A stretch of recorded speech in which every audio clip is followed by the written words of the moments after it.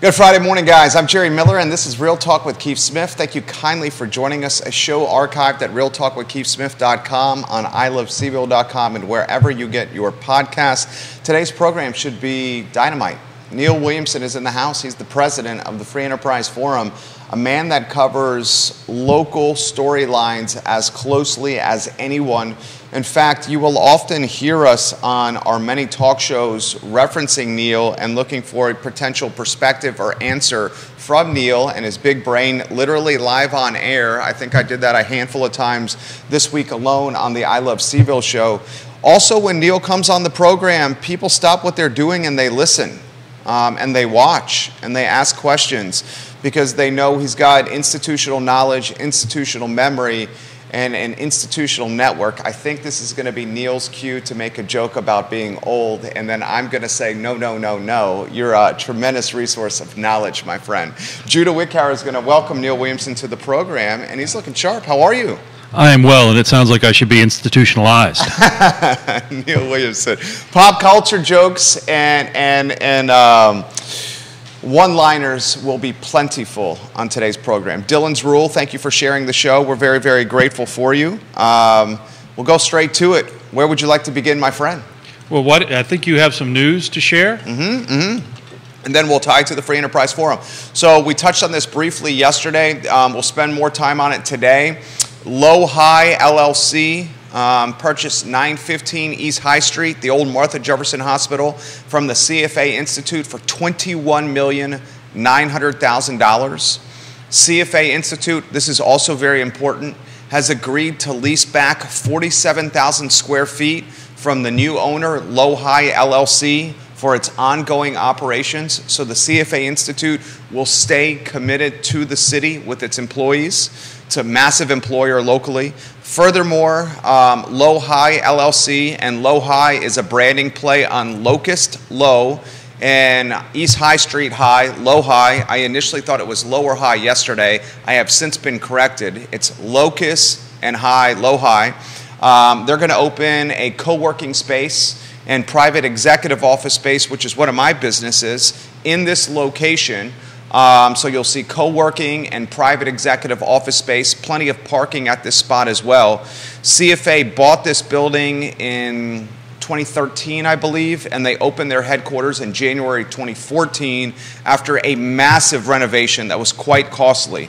So this is some pretty monumental news. Neil Williamson, first your thoughts on this news. Well, again, you have to have a long memory to remember when Martha Jeff was downtown, but remembering the skeleton that was there, the UVA Architecture School actually did a case study on things that could be done with that building and recognized a number of environmental challenges. Buildings of that era have a great deal of asbestos that has to be dealt with. There was runoff issues that needed to be, stormwater runoff issues that needed to be dealt with. And I remember reading that report and thinking, this will be a costly revamp regardless of whether they take all the suggestions or not. In the end, the CFA put in a lot of money and converted the building to a beautiful new space. And now they're selling a portion of it because, frankly, they don't need it. And they're leasing back the other. This is not that unusual, and it means that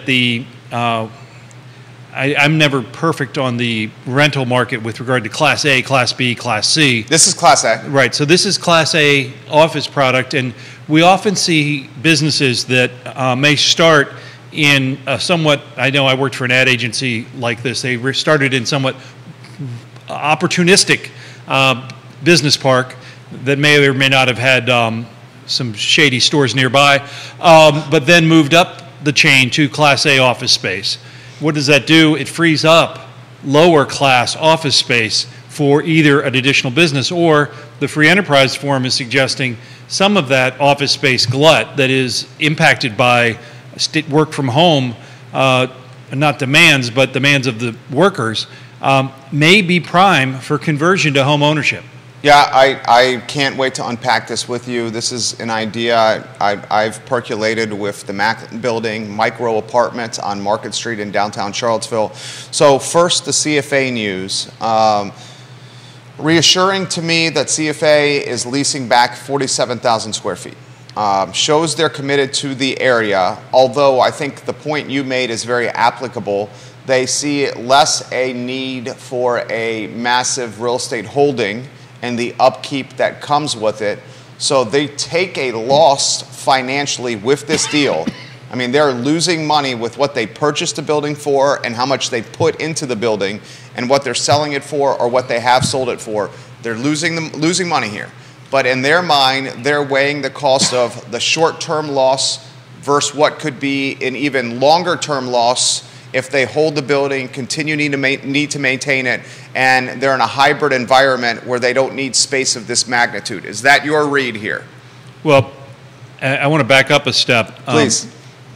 CFA, what does that stand for? Tell me. I should know this. It's for Certified Financial Advisors. That's Certified Financial Advisor. And it's the CFA Institute. So these are folks that deal with accounting and tax law.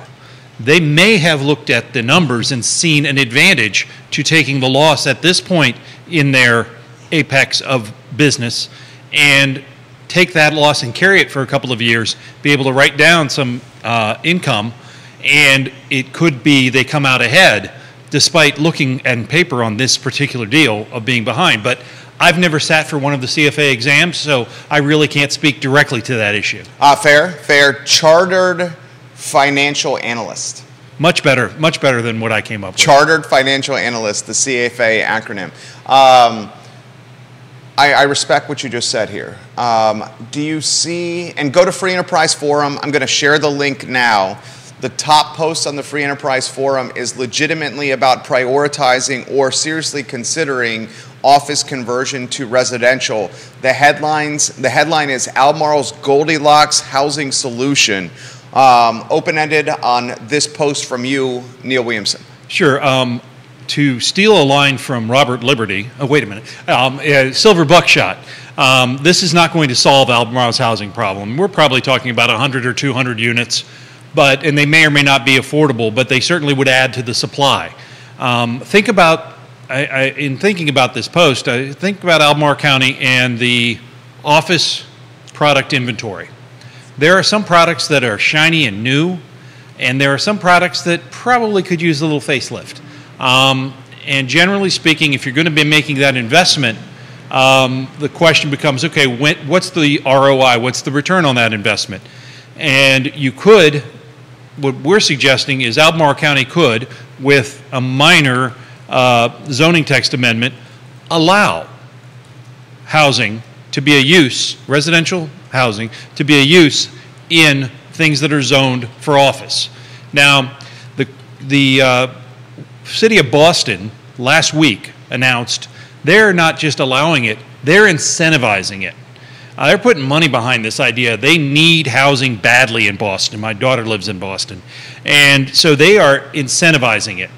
It is a costly thing to do, but it's more costly in tall buildings. Now, I was talking to someone about this yesterday, and they brought up an office complex. Again, we don't have a position on any specific, but just for an example, Satcham Village, across from Albemarle High School. Okay. I think they have 8 buildings there, and they're of a certain age. They're nice. My doctor's there. It's got a great office. But that would be one of those eras buildings that could easily, 1 or 2 of them could convert to housing. They're 2 stories. And the problem with tall buildings is you don't get the windows and you don't get the plumbing and you have to put in kitchens. Well, with the shorter building, most of the time you have windows and you often have a single kitchen for each office. So if you break it down to office size, you may have larger apartments, but you could do it the same way you would do build to suit for any tenant. I think you're familiar with that option of building to suit. Doing it right now. And it happens all the time. Yeah. And so if you could do it and not have to change the shell of the building, you've got the parking. All of these are going to be located in the development area, close to what we call efficient delivery of government services, schools, fire, police. And so there's the opportunity there. Maybe 100, maybe 200 units, but a major landowner talked to me about this earlier this week and said, yeah, we could do it. It could work. I don't know that I'd get the same amount of money back, but it'd be better than having them sit fallow. Yeah, okay, and you know, I'll jump in here. It's something I've considered doing. The cost for me personally is put it out of my wheelhouse, but that's not to say a deeper or better capitalized owner could not do it. It's just, in my current position with my holdings, I could not financially afford to convert the commercial units that I own to residential. The likelihood of this happening, what are headwinds that could impede this besides, well, first let's go down the Albemarle County Road. Talk to us about red tape in government and how it could potentially preclude projects like this from happening. Well, let's say nothing changed, okay, and Albemarle County didn't do what the Free Enterprise Forum said. Imagine that, if they would ever not do what the Free Enterprise Forum said. Then you would have to go through a 2-year rezoning process. So that would add hundreds of thousands of dollars as well as 2 years' time. The commercial market, I think, I'm not involved in it as intimately as you are, changes about every 18 to 24 months. For sure. And that means you're going through at least 2, if not 3, cycles of ups and downs, additions and subtractions, and economic booms and busts. So I think the concept of just allowing it provides the ability to just do it. You still would have to meet zoning code, the building code, so that it would be safe for the residences. You'd be adding smoke detectors and things. There are things you'd have to do. And it may be that none of it could happen. But why are we as government standing in the way of it happening? That's a great question. That's a great question. I've had an opportunity to interview some potential candidates for the board. Mike Pruitt came on the program earlier this week. I think Mike Pruitt would be all over this. TJ Fatally came on the program earlier this week. TJ Fatally straight up said he's not opposed to expanding the 5% developmental area in the comprehensive plan and believes it's time to do that. Pruitt said the same. So there's 2. Brad Reichel, rhymes like pickle. Reichel? Rickle, I guess it is. Yeah, Rickle, yeah. I think would be in favor of this as well. I do not think, and I'm not throwing shade on Brad, but I think he's got a buzzsaw that he's running against, and Ann Malik, who is seeking, as you indicated on the feed earlier this week, her 5th term. That would be a difficult one to win, but time will tell. Crazier things have happened. I think TJ and B. Lepisto currently in the Rivanna district very well could be a toss-up because of TJ's local ties to this community.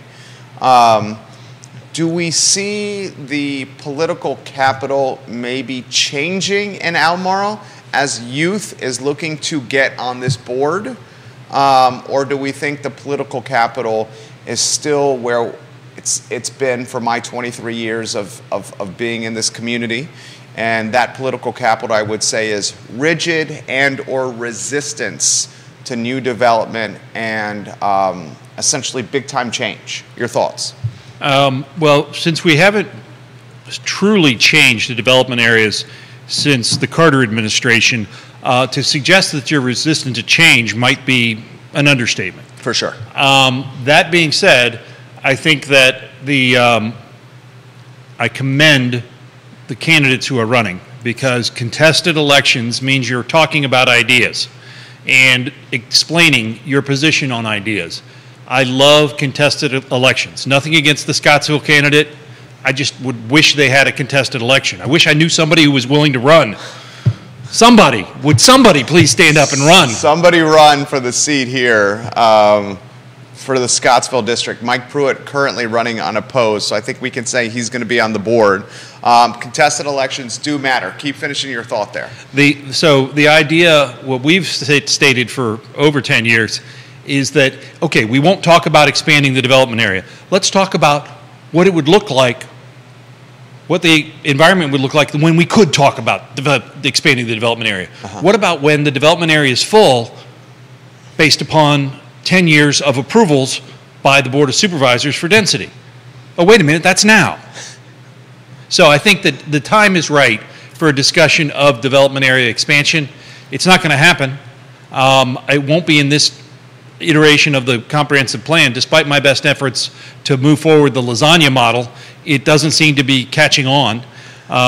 Maybe I need to offer free breadsticks or something. But the lasagna model was to expand the development area and break it into two, the urban area, the suburban area, and then add a transitional area that would allow 2-acre lots with well and septic. That would be rather than the current rule of 21 acres in the development area. And right now, as someone else wisely said, and I can't remember whom, the Albemarle community is not willing to embrace increased density, and the Albemarle community is not willing to embrace development area expansion, so there you are. There you are. Diantha McKeel said in the chair next to you, why am I going to expand the 5%? And I mentioned this to TJ Fatally. I mentioned this to Mike Pruitt. She said, I'm not going to expand the 5% developmental area if we have so many vacant storefronts and shopping centers on Route 29. There's no reason to do it. What's the zoning on those? The zoning on those, tell us, commercial? Most of them are commercial or office. Yeah, so you're talking about here's an opportunity here. If you, one line in the zoning code, allow residential in things that are zoned commercial or office. And we're seeing that with Seminole Square, although Seminole... They had to go through a rezoning. Yeah, oh, they went through a rezoning. Okay, and that took forever. Is that city? That is in the city. That is the city right there. So Great Eastern Management is bringing a sizable portfolio of apartments to where Seminole Square is located. I actually had a client that considered opening a business in that shopping center, but the construction that's on the near horizon for that project, the apartment conversion, prevented long-term lease potential. And there was some ceiling height capacity issues as well. So we are looking at a different space. How do you see the Seminole conversion to apartments impacting things? Well, that's more of a build-out rather than a conversion. They're not taking the existing buildings. They're taking a corner of that parcel and putting in, I believe it's 5 apartment buildings. That's right. And the interesting thing is these are taller apartment buildings. They are right on the transit line, and because of the topography, they're headed down toward the creek at that point. While they are taller buildings, they won't appear taller from the folks driving even on Hillsdale, let alone US 29, right, because of the change in topography. So that's important for approval purposes from local government.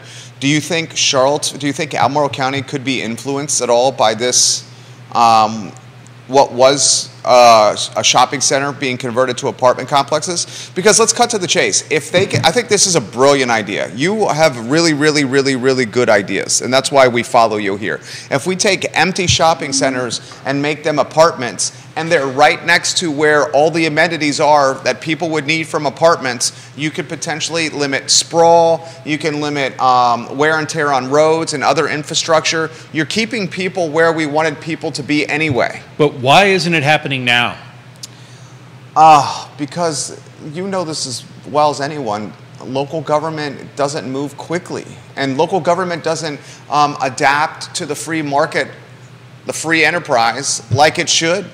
I mean, it always seems to be behind the free market and capitalism and the speed that entrepreneurs and small business folks are operating within. And it's illegal right now.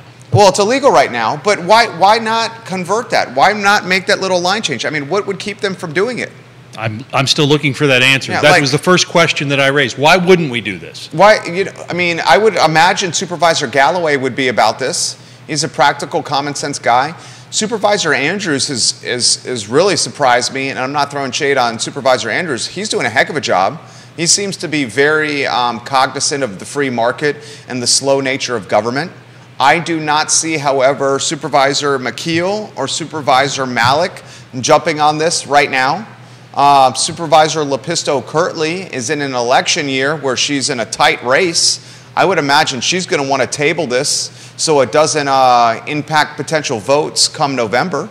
I might suggest that I think she probably would be in favor of this based upon some information that I have, but I don't know for certain. She has to speak for herself. Right, sure, totally. And we're just reading tea leaves based on previous votes. I cannot see McKeel or Malik saying yes to this.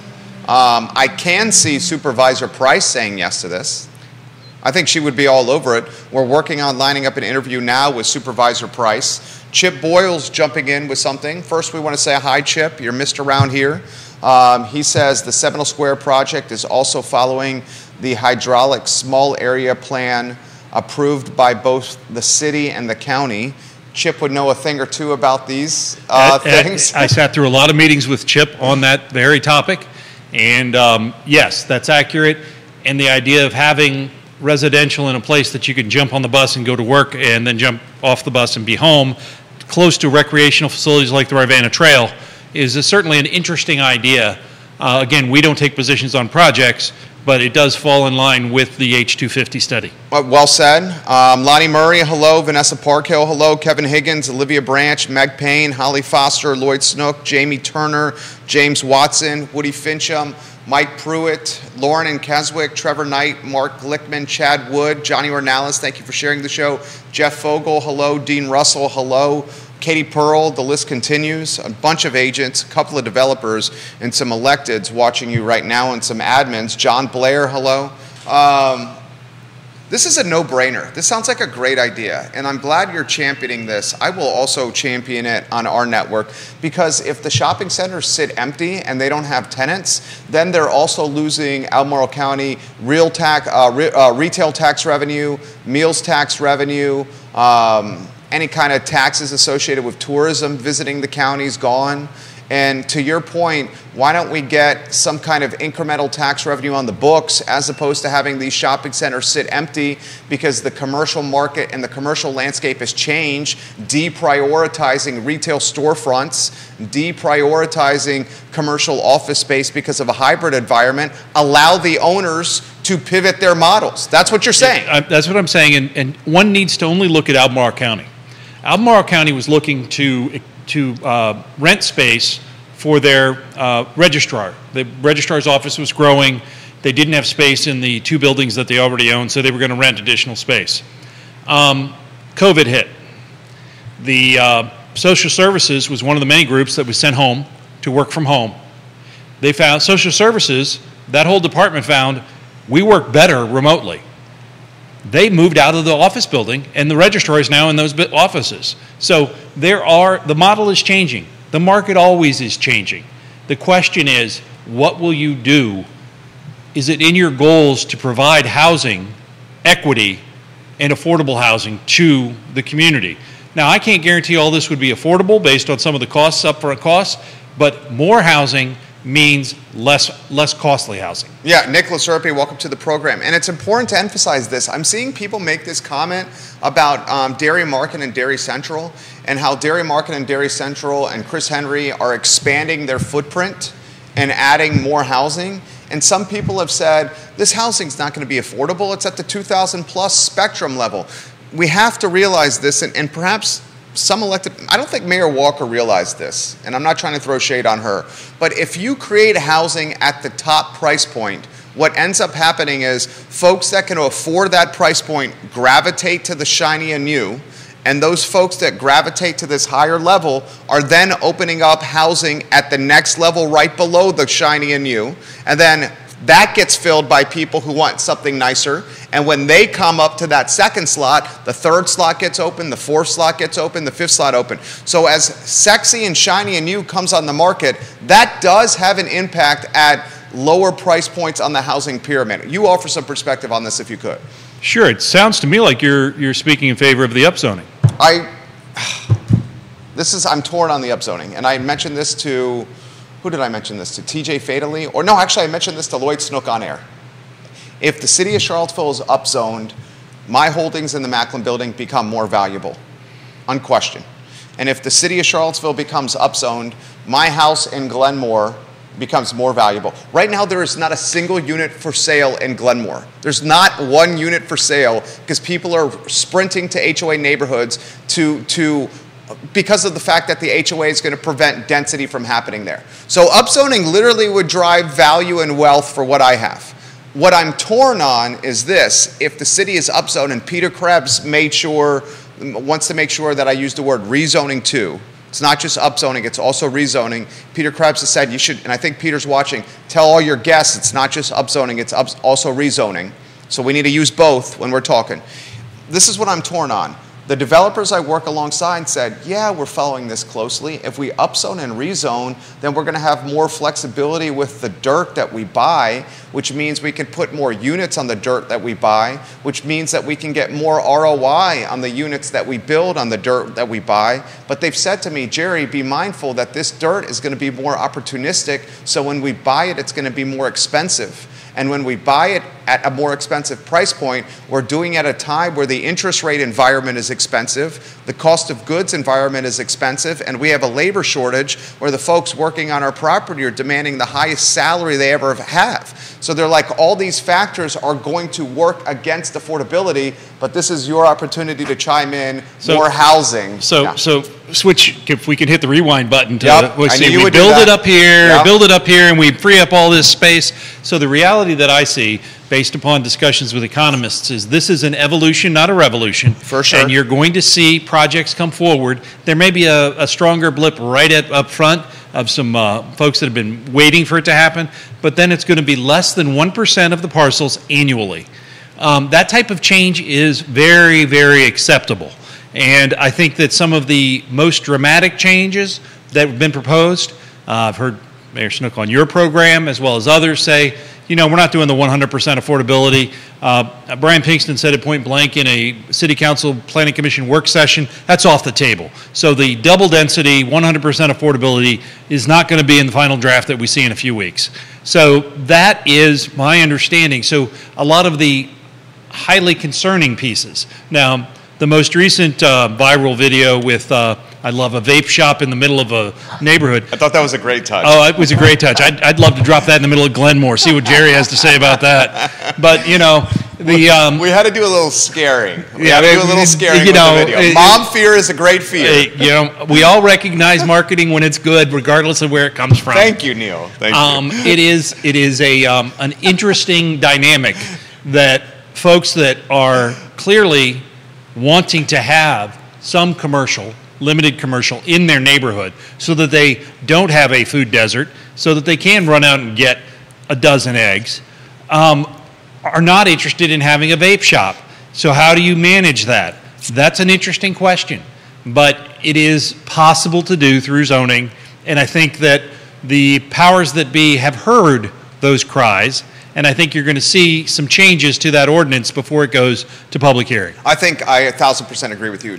Mayor Snook pretty much referred to that, at least that he would be voting that way. And he mentioned that he has not, Mayor Snook, I believe, is watching the show literally right now. He indicated that he has heard from constituents and voters about that, and how he would like to proceed, and he didn't want to speak for his fellow councilors, was exactly how you just described.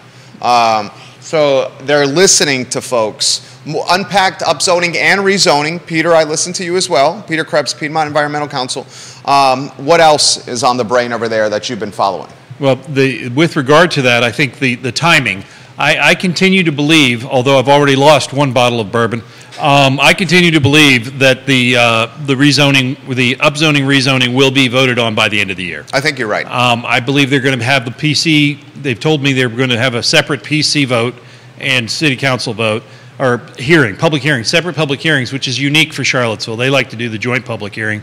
And that means that it'll be strung out a little bit longer, but I think you'll get to the Planning Commission in September, October, and to the City Council November, December. But they'll have it resolved prior to the first of the year. But I'm not putting a bottle of bourbon on it because it was an expensive bottle. I think dude, you came through with the top shelf bottle. It's sitting on the bar over there. It looks like about half is left. Is that what you're seeing, Judah? Wonder where that other half went. You know.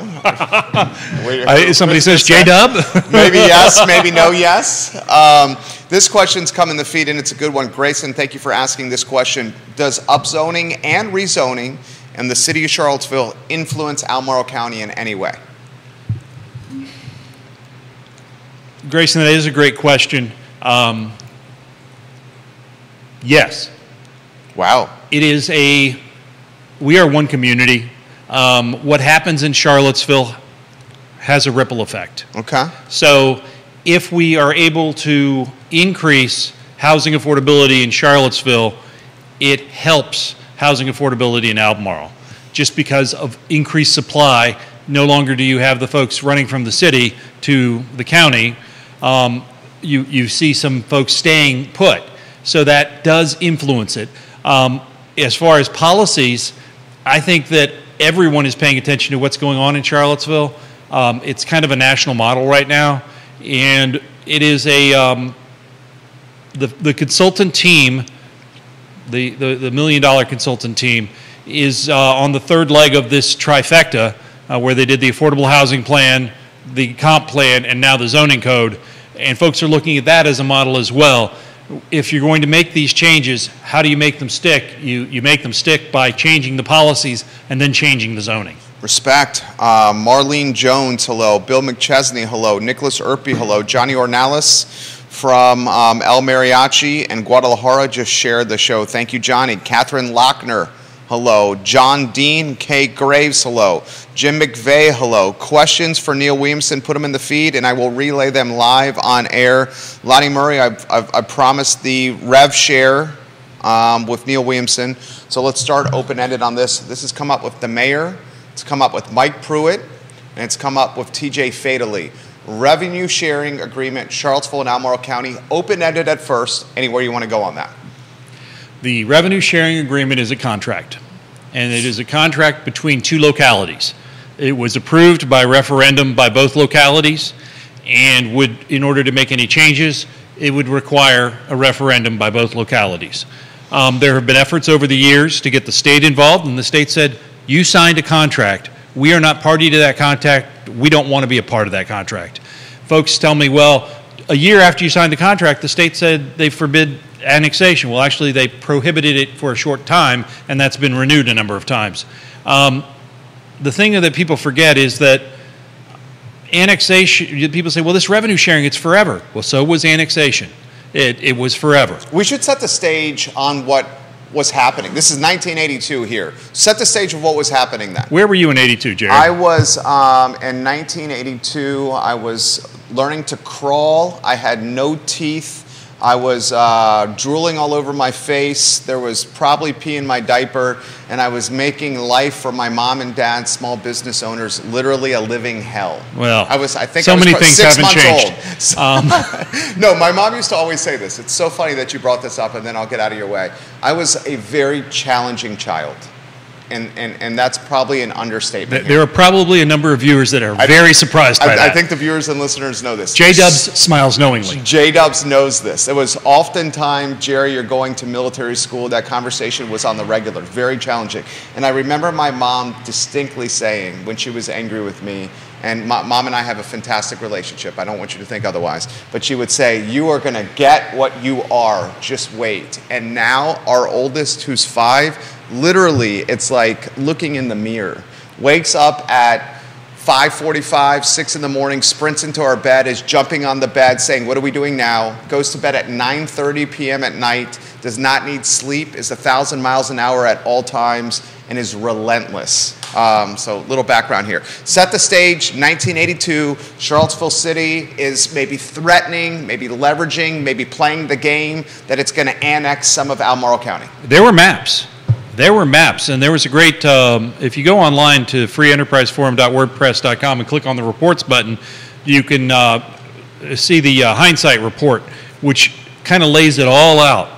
We wrote this a couple of years ago because this discussion just kept coming up over and over again. And what we did is we worked with Derek Burdoff, who used to work for the county, and did a GIS study of the tax revenues that came from that very map. What the city was planning to do was annex a lot of the commercial space that you see north, really about where Stonefield is and where the post office is and beyond, all of that space to capture that commercial revenue, and remembering commercial tax revenue comes with fewer costs.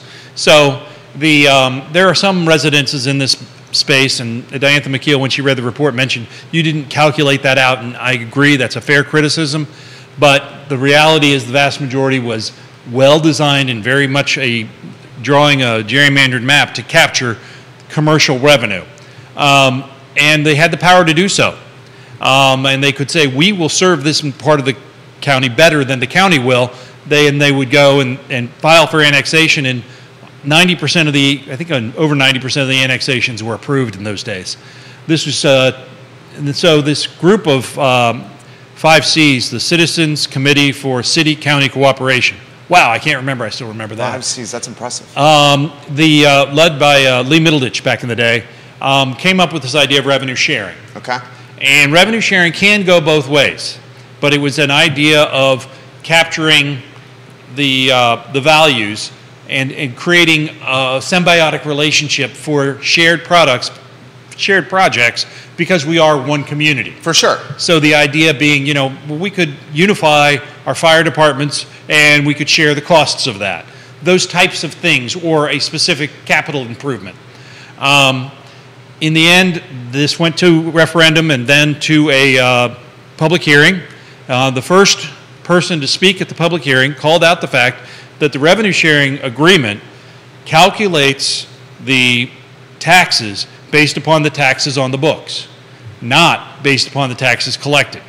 So if you're in land use taxation, where you're in agricultural use and you receive land use taxation, which is a reduction of your tax bill, the revenue sharing agreement ignores that reduction and says you pay based upon, not you, but the county pays based upon that value that's on the tax rolls. Okay. And the first person in the public hearing said, this is a loophole that you guys need to close. This is bad. This is a bad deal.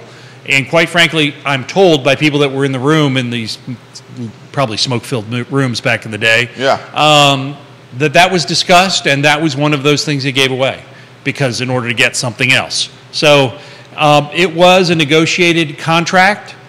It has been a campaign issue for as long as Jerry's been alive. And it is, to hear Lloyd Snook said, they were working on it behind the scenes prior to him getting on the Planning Commission. And I do believe that was about the same time Jerry was born. You're 100% right. Lloyd said that yesterday. Donna Price joined us here in this discussion, if you could, please. And anyone watching the program, please do. Why do we have this? Why do we have folks on the Albemarle County side that are pro-Albemarle County say this is a terrible agreement? And then we have folks on the Charlottesville side that are pro-Charlottesville say that this is a terrible agreement. Is that a sign that this was a really good agreement and that folks on the both sides are itching to tear this up? Well, I would suggest everyone should read the hindsight report. Okay. And give me money. Free Enterprise Forum. freeenterpriseforum.wordpress.com. Click on the reports button. Look for the hindsight report. That report really lays it out line by line, year by year. And it shows that, quite frankly, it was a pretty okay deal. And, it hasn't been updated. I haven't gone back and redone the data, but it shows 25 years, I think, of work, of existence of the deal. We're talking like $15 million here a year, right, roughly? It goes up and down. Okay. The other thing that's interesting about the revenue sharing agreement, and I love this part, it looks backwards 2 years. Okay. So what you pay this year is based on 2 years ago taxes. Okay. So this year's pay is going to be based on COVID economic ecosystem. Exactly. So there have been years where I think it's been $11 million, and then years it's been 19, I believe. But Mayor Snook mentioned the idea that 44% of their revenue in the city is from housing. I would beg to differ, because all of the money, a large portion of the money that comes from Albemarle County comes from a housing tax. It's just not from Charlottesville. So all that revenue sharing money should be counted as money that comes from residential taxation, be it from Albemarle County, not the city of Charlottesville. There you go. Neil Williamson dropping dimes today. John Blair says on LinkedIn, you're on absolute fire. Does this agreement ever get torn up? Or is this agreement, it's got, 31, is it 41 years of long in the tooth, 41 years of life? Is this the agreement we got going forward long time? Past performance does not guarantee future performance. Right. But I would be surprised if this agreement gets renegotiated prior to my retiring from this job. And I've got at least another 20 years left. Oh, minimum 20 years left. Neil Williamson, you're living to 120, which means retirement is at 100, and you're 45 years old. So this guy's got significant time left. what could lead to it getting torn up? Would we need to have majority vote on the Board of Supervisors and then majority vote on City Council to even consider this? Renegotiation? It would require a majority at the beginning of their terms to do that. Now remember, that's counting to 4 in the county because we have a 6-member council board and a majority in the city, and then those would have to probably win their reelection to get it to a referendum, and then it would require a referendum on the part of the city residents and the county to endorse it. Yeah, that's not going to happen. Well, you know, I mean... So you basically are saying we would need, on the Board of Supervisors, 4 of 6, and those 4 of 6 need to win 1 term, and those 4 of 6 then need to get reelected again for a 2nd term, or people that vote like the 4 of 6 would have to be reelected to keep the momentum going, and we would need 3 of 5 on City Council to be in favor of it over a 4-year term, and then either get reelected for another term and or have folks that are in the same mindset as them. And we would need a voting referendum in both the county and city that has majority saying yes to this. That's a lot of headwinds. Off the stone guy, nothing but net. Yeah. Neil Williamson, I love this guy. What do you say to the folks that say this deal was done in extortion type of setting? Because that's been put on the feed, which I've seen. Yeah, I know you've seen that comment. Any deal that's made is built with compromise in order to get the deal done, and leverage. And whatever leverage you have may or may not be there even the next day. So you can't understand the decision without understanding the position, the parties that were in favor of this and signed the deal were in. Basically saying that the county had no choice.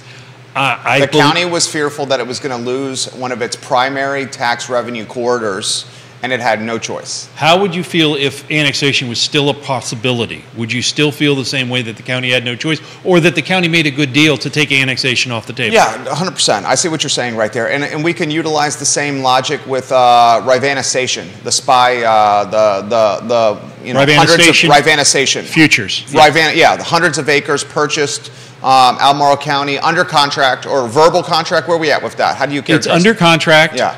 But it's in due diligence. And due diligence. It is not settled yet. Yeah. A lot of folks have beef that maybe the county overpaid for this parcel of land from the Wood family, but using the same logic we're using with the revenue sharing agreement, how would we feel if this epicenter of economic stimulus went to St. Louis? We would say, good God, the county screwed up here.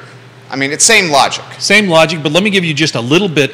You love these tidbits. I do. A tidbit on the financing for that deal. Okay.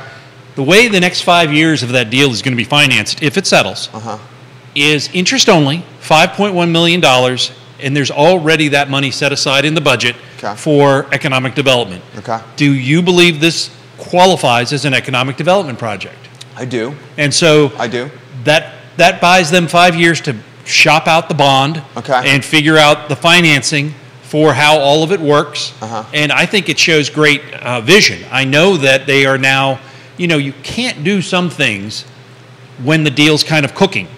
I know they are talking to Virginia EDA and trying to find additional funding sources that couldn't be done until you had a deal.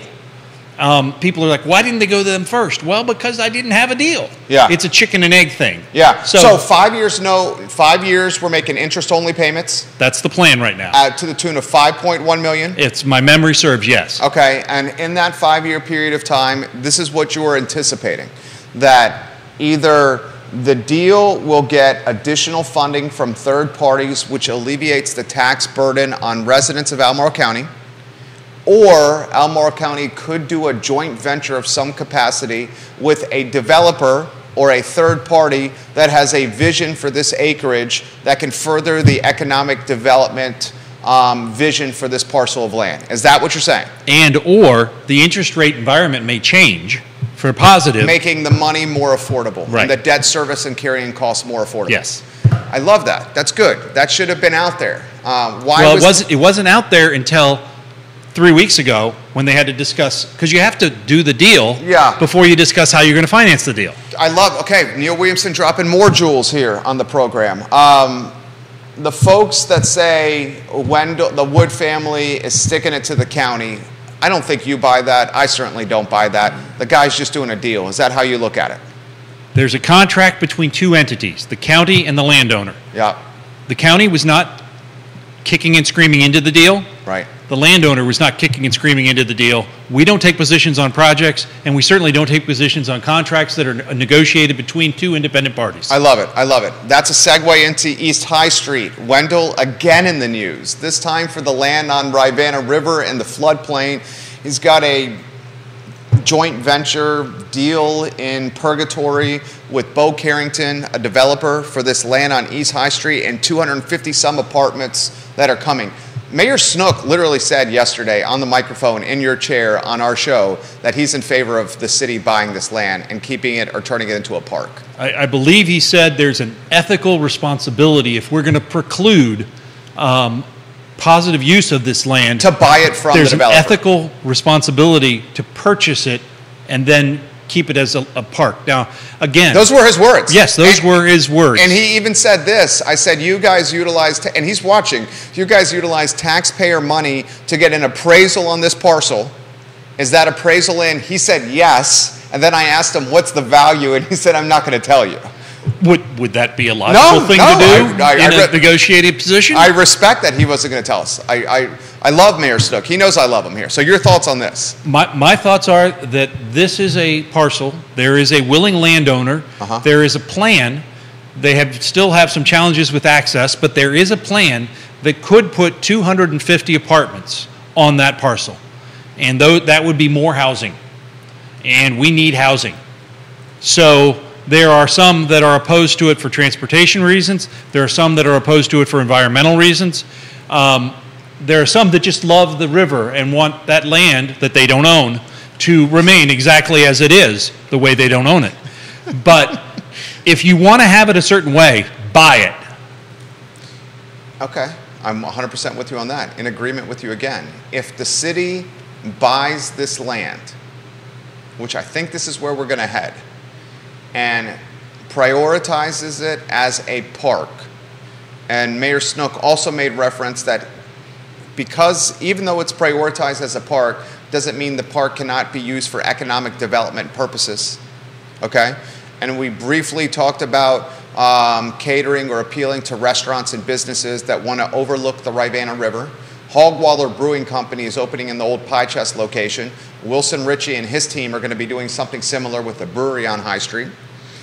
Does this not, how could this be utilized or leveraged, or how could this transition into, say, like a building like the Dewberry, which I asked him as well. The Dewberry is a shell of what it's supposed to be. Now, John Dewberry is paying the taxes on this, and the city has no right to eminent domain it because we're not at the point of blight or we're not at the point of unsafe. And if Dewberry continues to pay his taxes in June and December on this parcel, the city really can't do anything. Should the city jump in and make an offer based on what it's doing on High Street with Wendell Wood and his family for John Dewberry in this hotel? Seems there's some synergies there, or at least they're in the same kind of conversation. They may be in the same conversation, but remember, it is, whether you like the individual or not, property owners have rights.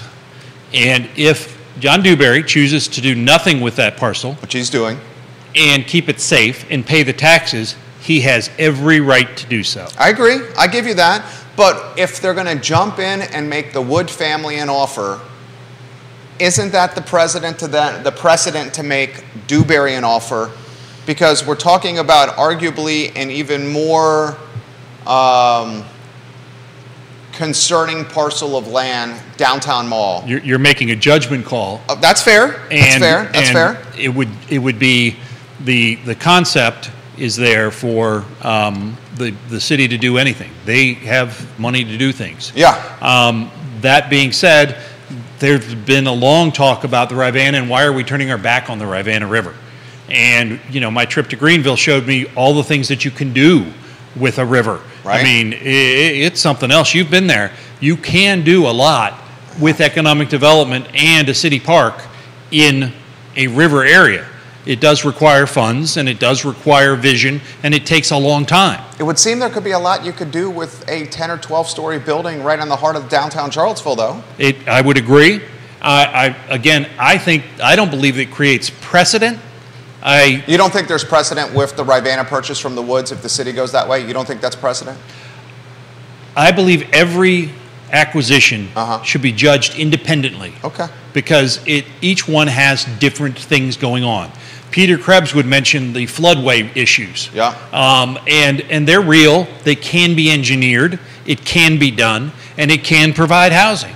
So if the city chooses to provide parkland over housing, that's a decision that should be discussed as well. Michael Payne, hello. We got to get you back on the show. Councilor Payne. Dave Norris, hello. Thank you kindly for watching the program. We need to get you back on the show as well, Dave. What do you guys think? Viewers and listeners, what do you think here from Neil? Dropping jewels. Jesse Rutherford, we love you, man. Bellamy Brown, hello. Chris Fairchild left this comment yesterday under Lloyd's in the comment section when Lloyd was on the air. I have to throw this to you. Chris Fairchild said, and Chris Fairchild is the supervisor, one of the supervisors in Fluvanna County. He said, in the state of Virginia, recent studies showed that for every dollar in residential real estate taxes realized, $1.18 is the cost of community services burden. I suspect turning that property into apartments on the Rivanna River will not bring as much revenue as cost and will ultimately cost the citizens notably more than the loss of the tax revenue it could bring in. He says $1 for every dollar in residential real estate taxes realized, the burden on infrastructure, schools, and other services the jurisdiction provides is $1.18.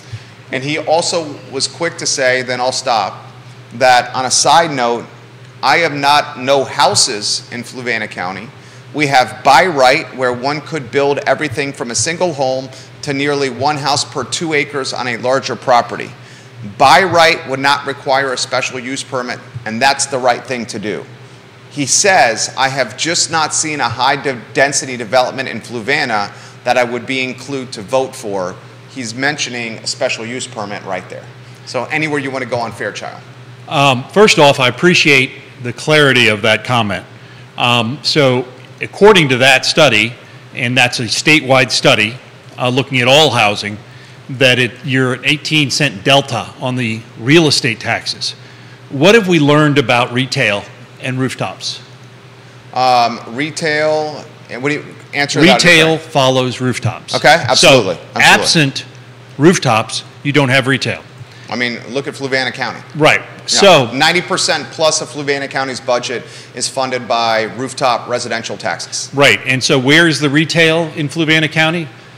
City of Charlottesville, Almore County, or Zion's Crossroads, which is Louisa. Right. And also right around the lake, there's a couple little nodes, like but they're small. Yeah. There's a Food Lion, there's a Papa John's, there's a couple other things right outside the gates of the lake.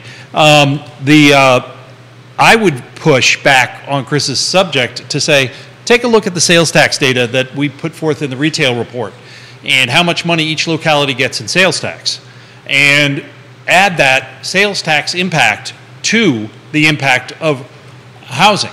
So you may be getting $1.18, or for a dollar you're costing yourself 18 cents, but because you have that rooftop, you're getting sales tax revenue. Now, you may not have the retail establishments to support it. Well, that's because you don't have the rooftops. So again, statewide studies are great, but it is, I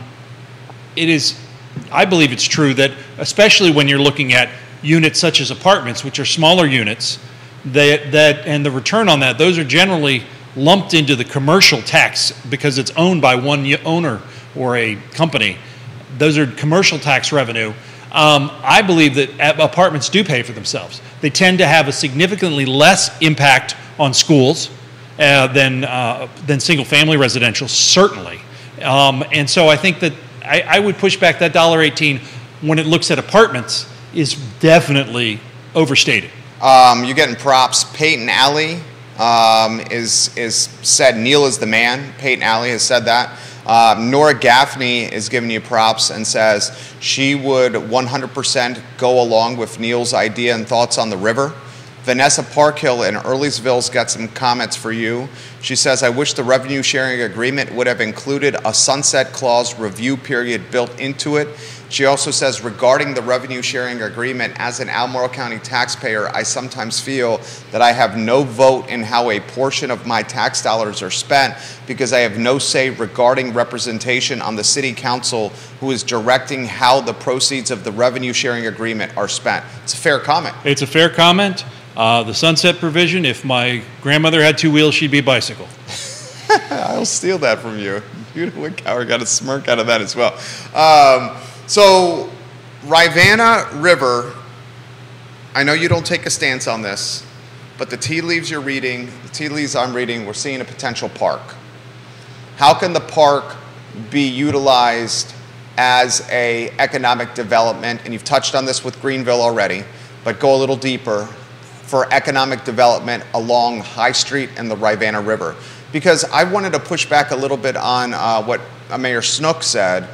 The High Street corridor and those neighborhoods, you got a lot of wealth on the Locust Avenue side of High Street, a ton of wealth there.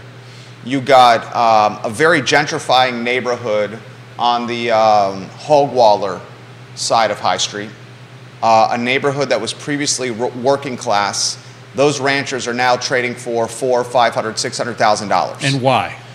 Because of a limited housing stock and people wanting to live in the city and walk close to the epicenter of employment and enjoy the epicenter of employment or the amenities that downtown has to offer. And? Upzoning has throttled supply. Give us the and. And Rivanna Water and Sewer Authority spent $800,000 to $1 million in scrubbers to keep the smell from being nasty in that area. Right. And that is really in the last 10 years. And that literally, that investment that was made by RWSA is why Willow Tree is where it is what it would have been a reason not to locate there. And is also driving value in that community who suffered mightily for 20 years with issues with the treatment plant. He's 100% right. Neighbor of mine, Brian Roy, the developer behind the wool factory, and he's indicated as such. Those old school Charlottesville may remember this, new school Charlottesville may not. The treatment plant made Hogwaller and parts of Belmont, I don't want to say uninhabitable because that wouldn't be fair to the residents that live there, but impacted quality of life with a stench that came from the treatment plant that was a stench synonymous with rhymes with hit. Feces. I would say feces. Okay, I got much more to the point than Neil. It smelled like SHIT. Okay, now that is not the case. So that neighborhood is thriving. So economic development and a park and the river. What do you give us a take? I believe that there's opportunities. If you went to Greenville, you would find out that they, similar to our mall, they did a downtown walkable, they do allow parking, diagonal parking, I believe it was, on both sides of the street. But in order to make it happen, they actually made the lobby of the hotel a city park. City employees maintained the lobby of the hotel. That's crazy talk. That's crazy. That's awesome. And when they were able to get out of that deal, they leveraged those funds in elsewhere. But the other thing that they did, and the mayor, who was mayor for 20 years plus, said the big kicker was we had people living downtown. You had to have people living downtown. It couldn't just be a place you go to visit. But has the political climate changed enough that government now wants people living downtown? Friend of the program, Oliver Kutner, tried to do micro apartments off of Water Street. Councilor Galvin, who I have a lot of respect for, Kathy Galvin, watches and listens to the show regularly. She, in a lot of ways, kiboshed the micro apartments that Oliver tried to bring. And now we have an office building that is not full where the micro apartments would have been. Anywhere you want to go. It seems as though the more government gets in the way of the market, the less they get it right. And I'm not speaking specifically of this project, but in general terms. I concur. I concur. I got to get the Greene County news out. Greene County, 2 nights ago, the Planning Commission, right? They greenlit some pretty significant development. Now this is in hands of the Board of Supervisors of Greene County, and no one knows this more than Neil, who lives in Greene County, and talented Field Officer Brent Wilson, who often covers news for the Free Enterprise Forum. Big props to Brent Wilson, who I know from my sports and volleyball days.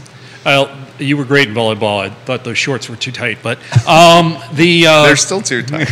The Greene County Planning Commission voted 4-1 in favor of a rezoning that would allow a mixed product, 500 units, and allow it to be mixed product. The one vote that was opposed had an issue with the fact that it did not include recreational amenities in the plan. It's not required in the Greene County Code. The market will actually demand such things, but there are sidewalks, but not walking trails, not a tot lot.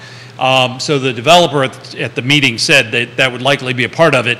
Again, it's not required by code at the rezoning stage. The by right zoning for this is 500 single-family residential.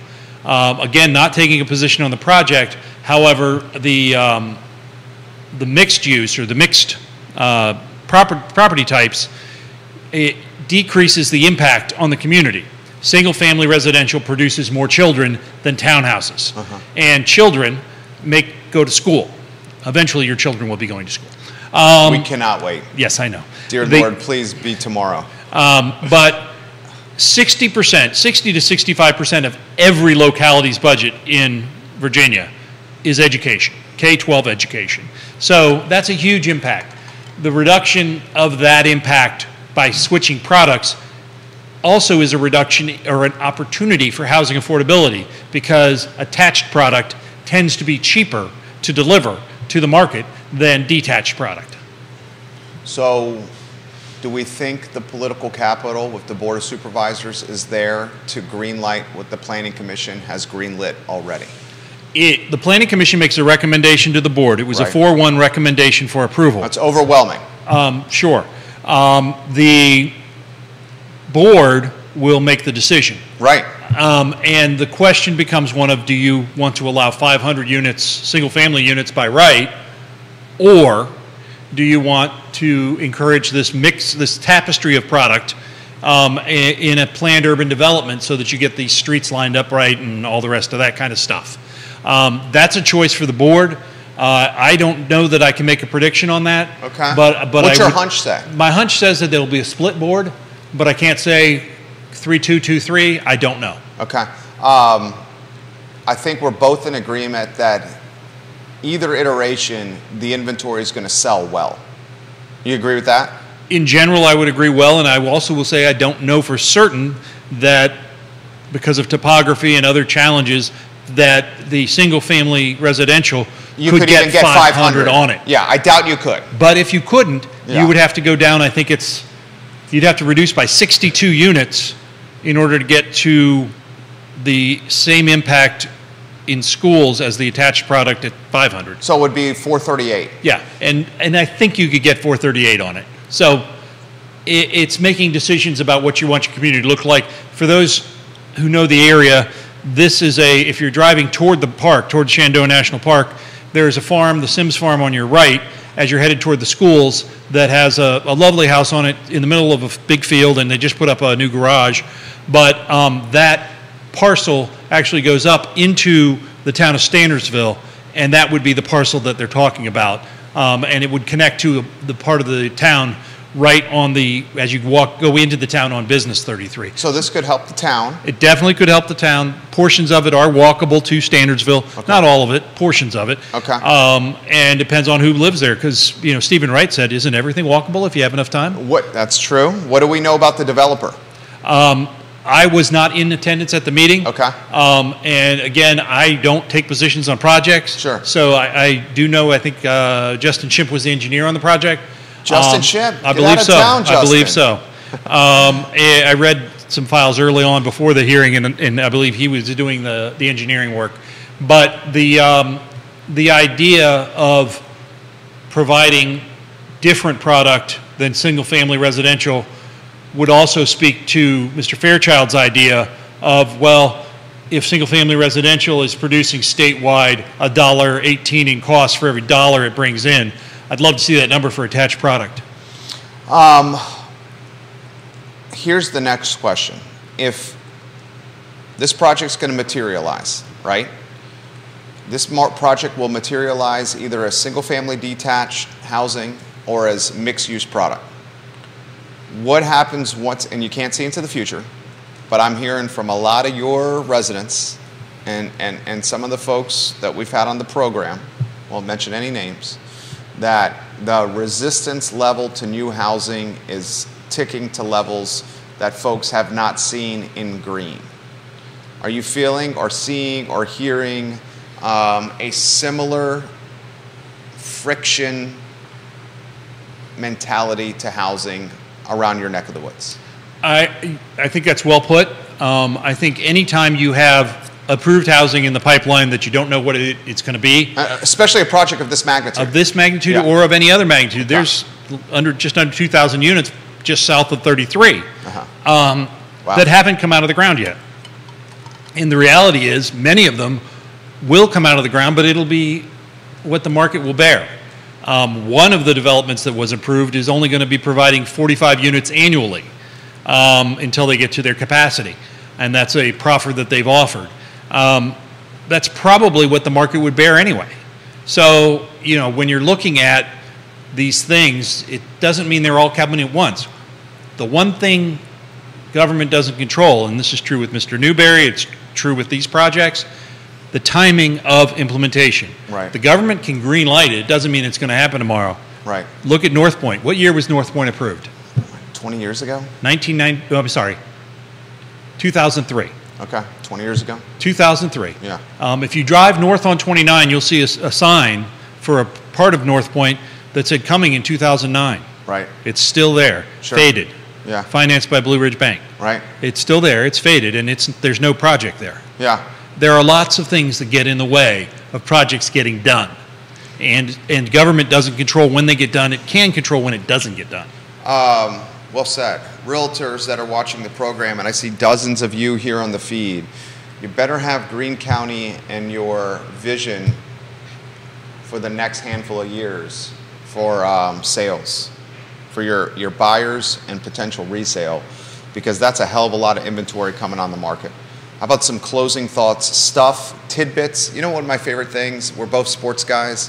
When we were reading the newspaper in print, I love like the one-hitters or the tidbits, like the stuff from the notebook that the reporter couldn't get into the story, but he still wanted to get out to the people. Any tidbits or one-hitters from you? Sure. First and foremost, I want to thank Keith Smith for letting me be here while he's off on the AARP Breaking Away tour. Those that don't know the 1979 movie, please go Google it. It's worth it. He will be back Monday, and the show will be better then, I promise. One of the one-hitters to think about is the AC 44 plan.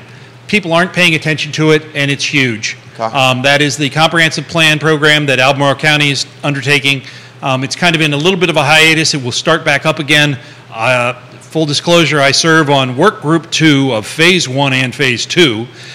They pay me to do this. Wow. Yeah, it's like $200. Okay. I didn't want to take the money, and they said you kind of need to. So those meetings will be happening again soon, Okay. the pop-ups and the like. This is the plan that talks about how Albemarle County is going to develop. Okay. Pay attention. Okay. When we talk about Greene County, this project that's coming forward is smack dab where the comprehensive plan says it should be. Okay. That's why you pay attention to the comprehensive plan process. As we're going into the zoning, keep paying attention to the zoning ordinance. It is a moving document. We will see the final draft, which will be the final draft, coming out in the next few weeks. Read it, analyze it, ask questions. I have been very impressed with the consultant team and the staff willingness for me. I went in and said, this setback doesn't say it includes the sidewalk. You got to be kidding me. And they said, you know, it doesn't, and it should. That's just one of those things that was an oversight, and they didn't say, oh my God, well, you can't be right. You're Neil Williamson with the Free Enterprise Forum. Everything you say is wrong. They said, okay, let's look into that, and we'll make sure that's clearer in the final draft. So I say pay attention to that, and remember to support the Free Enterprise Forum. Please go to freeenterpriseforum.wordpress.com. We can't do this without financial support. Click on the donate button. You can send me a check, there's an address, or you can donate online. But boy, it's July and I'm not halfway there yet. Free Enterprise Forum, guys, support Neil Williamson and his efforts. Please, please, please support Neil Williamson and his efforts. I'm on the website right now. It's right on the menu bar. Donate to the Free Enterprise Forum. Neil, you're a joy, man. It's 11:30 and you've made the show once again incredibly easy to host and pleasurable. Many thanks to Judah for keeping us good. Yeah, Judah Wickower, thank you. Keith Smith back Monday. Laura Fonner on the I Love CVille show in 1 hour to talk about Siren, what's next for Laura, and how a restaurant that she legitimately poured her sweat equity, her family, life savings into, closed unexpectedly on Wednesday. Those details and more in 1 hour on the I Love CVille show. Thank you for joining us and take care.